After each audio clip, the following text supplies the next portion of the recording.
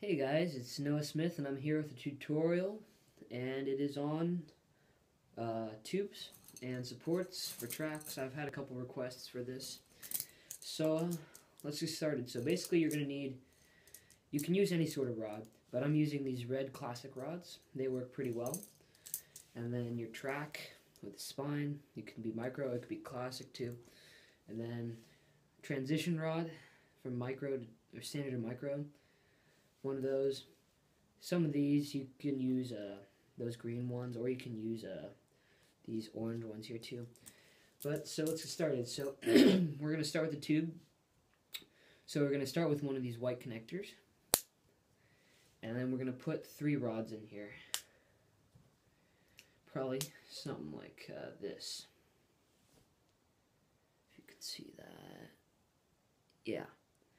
And then we're going to add more white connectors. So you're going to need a lot of white connectors for this. So we're going to add one in the middle there, and then add one up top. So you're probably thinking this is a pretty flimsy tube. It's only got 3 rods, right? Well, so we're not done yet. So there's something called staggering, and you can use this for even making the spine on the track. But we're going to use it in tubes here.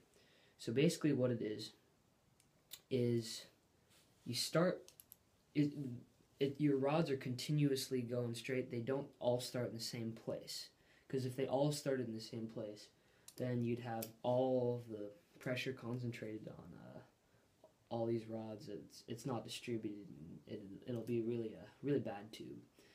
So what we want to do is we want to put another 3 in on the middle, starting on the middle rod.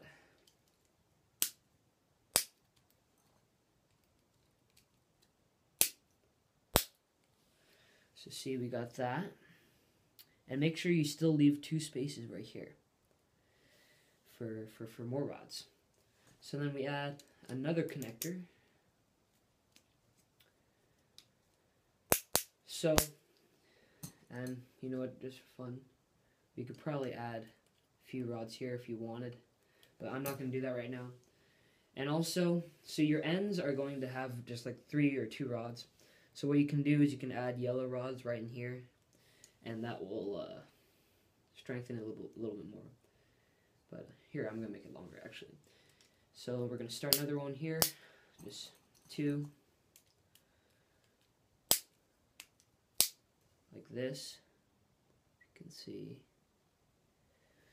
And then another white connector.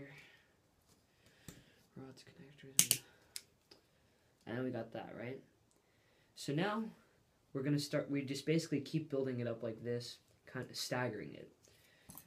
And when you have another one like this, you can add these orange rods. It'll help keep the rods in orange connectors. It'll keep the rods in place.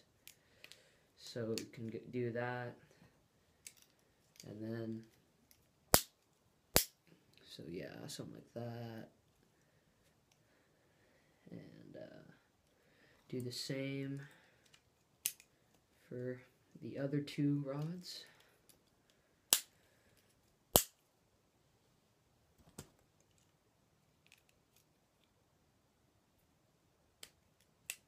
And so yeah, oops. Well, sometimes this might happen. You probably, okay, there we go. So yeah, and we can add one more connector up top. So now we got this. So we got our tube, and you can add a few more rods here. So we're going to want to connect it to a base, right? So you can make a base like this with any sort of rod you want, and anything. It's pretty flexible. You really don't have to do it any certain way, just as long as you have a base. And then I take these 2 red rods and connect the tube to the base like this. Some people probably do it different ways, but I like it. And then another thing you can do is you can have a second tube, which is what you probably should do, but I'm not going to do this in the interest of time. You can put another rod right here and have a triangle, and that makes it so much stronger. I mean, not rod, but tube.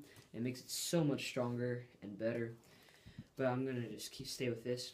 And then we can take our transition rod and put it up top here.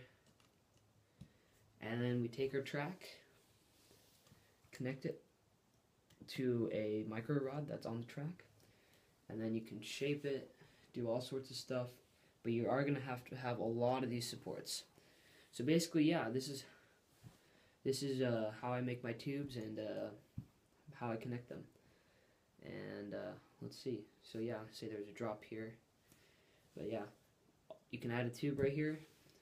So if you have any questions, if this is a little too confusing or something, just feel free to comment, ask any questions you want. I really don't care. Yeah, just I'll answer them. So I hope you enjoyed this video, and I hope it was helpful, and thank you for watching.